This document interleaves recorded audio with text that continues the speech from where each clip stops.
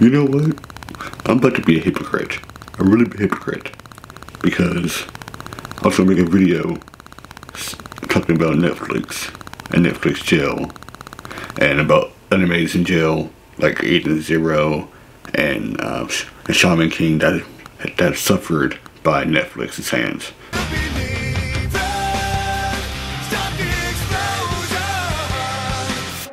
And when I was about to make this video, this popped up on my Twitter. Oh, Anime News Network. Netflix adds Hunter x Hunter or High School Claymore on September 1st.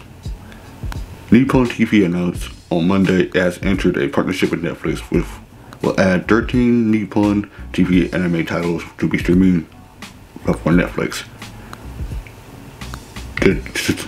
It'll add the first 30 episodes of Hunter x Okay, so here's where it gets good.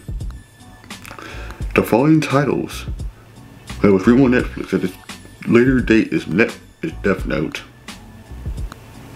Death Note Relight, which is the retelling movie, which is also a little bit of the extra scenes that you couldn't put in the show.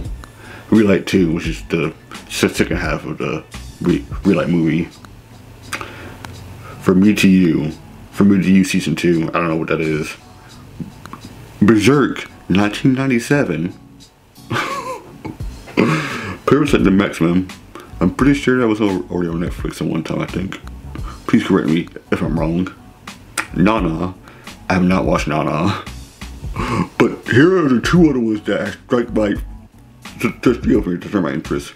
Berserk, and the next two are Hajime no Ippo and Monster.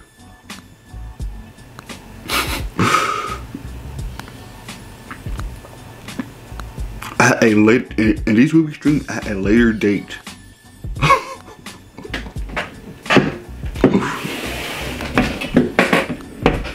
Dude, we stay winning.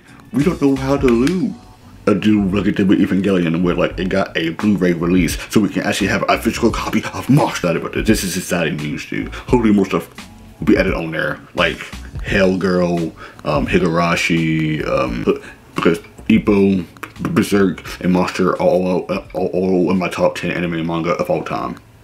Like in my top 10 of all time.